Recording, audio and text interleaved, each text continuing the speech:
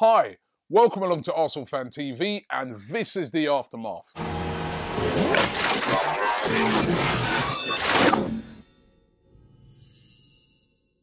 This is the aftermath show in association with Mondo Goal, and don't forget, each and every week, get your Mondo Goal team in. You'll be able to see the links below straight after the show, and I'll tell you what, I didn't do too badly last week. I had Arsenal players in there, loads.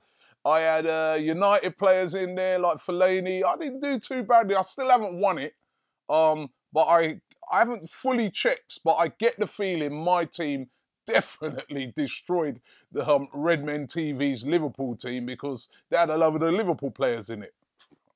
Now listen, let's get to the game. What a fantastic performance by Arsenal.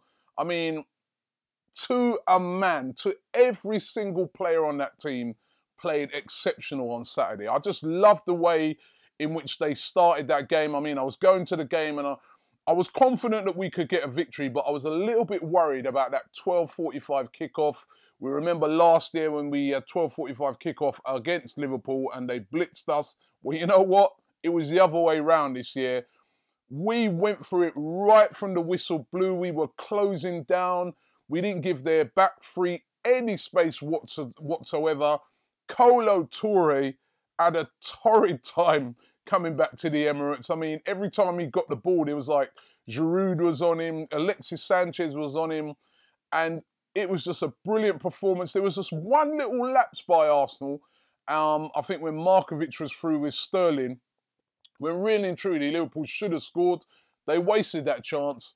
And then after that, it was all Arsenal again. And to be honest, even if they'd have scored, I quite fancied that we would have come back and still beaten them quite easily. I mean, there was a big gap between the two teams out there on Saturday. You saw one team, Arsenal, way ahead, in my opinion, of Liverpool.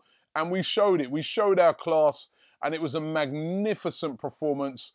And I'll tell you what, I'm just going to get straight into the tweets. You know why? Because I'm sure that everything I'm about to say will just get echoed by what you guys are going to say. So let's get straight into what you guys have got to say, because that's the most important thing here. Alex Bat says, 4 superb goals in their own way, and I agree with that completely. Very enjoyable game. Just want to thank Arteta and Flamini for getting injured. On that, Francis Coquelin on Saturday. What a performance yet again. When you're writing the team sheet right now for Arsenal's teams, he's got to be one of the first players on it. He broke up all the play. He stopped. He's like an insurance policy for Arsenal. He let Santi Cazorla, Mesut Ozil, all of those guys play, and he just says, listen, if anything goes wrong, I'm here and I'm going to clear it up. The amount of tackles he made on Saturday, the passing he did, this guy has got everything.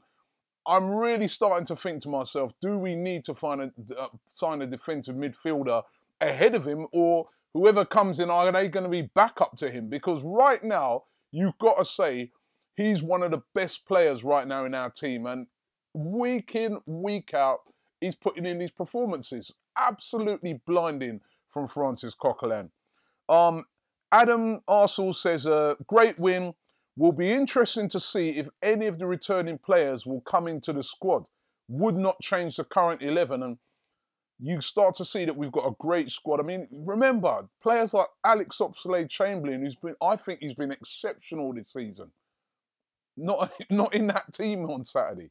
Jack Wilshere, you know, Debuchy, when he comes back. How can you put Debuchy right now, as good a player as I think he is, how can you put him in instead of Hector Bellerin? Callum Chambers as well. I mean, it's really looking good at the moment. Atul Arsel says, when they beat us last season, they were saying that we got blitzed. That's what I said earlier. This time, they got blitzed. The goals will be on the Sky ads. It was the BT ads where they remember when they were showing them BT ads taking the mick out of Arsenal. Well, listen, they need to redo those ads because we destroyed them. Mr. DT, my good friend Mr. DT says, best I've seen Arsenal play since the Invincibles. Wow, that's high praise indeed. He said we looked hungry and determined. Definitely, we were so hungry right from the start of the kickoff.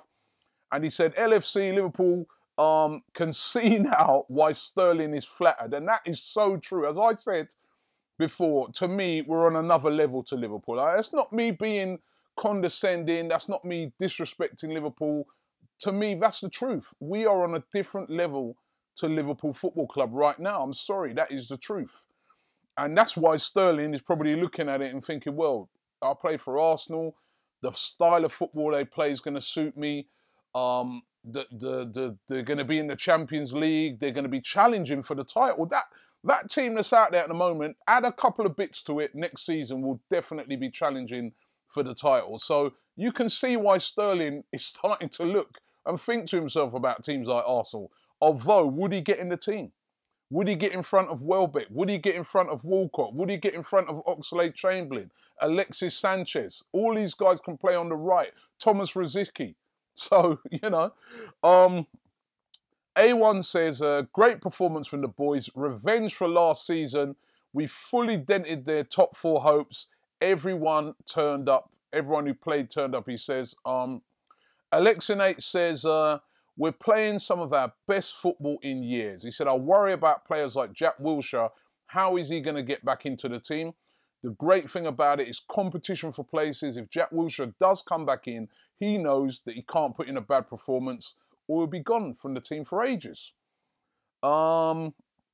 Slightly different says, anything could happen in these last few games. Weirder stuff has happened than us pulling it back. Remember Liverpool last year, how they blew their lead and made Man City come in and win the title. To be honest, I can't see us overhauling Chelsea. They just seem to be grinding it out. I mean, look at their game against Stoke. You know, Stoke worked so hard, got back in the game. You thought maybe a draw. Then the Stoke goalkeeper just goes and rolls it out to Eden Hazard, of all people, and says, yeah, come on in, come and score. And I don't know, I think Chelsea are too far ahead. They've got that cushion, and Jose Mourinho, and you know what he's like. He could even come to the Emirates, lock it down, park the bus, go to play against United, park the bus. He doesn't have to win those games because he's got that cushion, and that's why I think Chelsea will win it. But let's at Arsenal, I said this about a month ago. Let's try and finish second. Let's try and do better than what we did last year, so we can say, right, it's a step in the right direction. We're improving. Next year, let's go and try and win that league for definite. Let's challenge for it right from the off. Carl said none of the Liverpool squad would get on Arsenal's bench, let alone the first 11. That's a bit harsh, but I'll tell you what. Before the game last week, we teamed up with Redmen TV and we both selected our 11. And I'll be honest with you, I was being a bit over generous, right? When I had so many Liverpool players I think I had 3 Liverpool players in my team. Coutinho, Sterling, I think Sacco. But let me tell you something. After I saw that game on Saturday, maybe Sterling. I can't see how any other Liverpool player could get into Arsenal's first 11 right now. I mean, Redmen TV, they had, when I saw their team, I was like, come on. I know you guys are trying to support Liverpool, but they put Millionaire in goal over Ospina.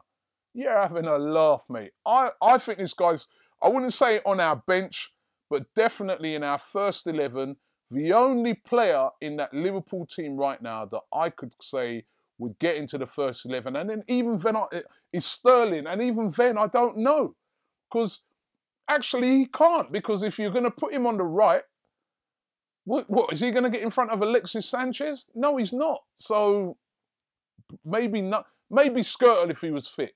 Maybe we'll get into the first 11. But as I said, I think we're a level above them right now. Last one, Ahmed Mahmood says, brilliant performance by the team. A brilliant run of form we're going through right now. Arsene Wenger deserves a lot of credit. He does deserve a lot of credit. I was chatting to Claude on Saturday. Claude was saying he's been lucky, is what Claude said. He goes, very fortunate with the whole Coquelin thing. I think there's 2 arguments to this. Number one, he put him back in. And I remember that game that I went to when Coquelin came back in and there was fans saying to me, imagine this. We've gone now and brought a guy back from Charlton to play there as defensive midfielder. That's how desperate we've got. What is Wenger doing? Blah, blah. It was his decision to put him back in. He's been brilliant. He's had a lot of faith in Coquelin over the years as well, and now it's paying off. You could also, though, look on it and say to yourself, why didn't we buy a defensive midfielder or put Coquelin in there right at the start of the season?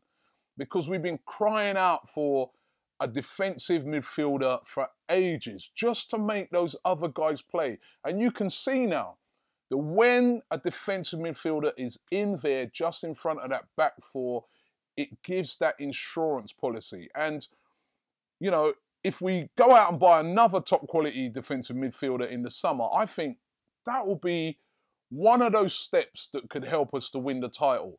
In those really tight games, in games where we're a bit under it, those players will help us defensively to get over the line. And we've got to be strong defensively to win the Premier League.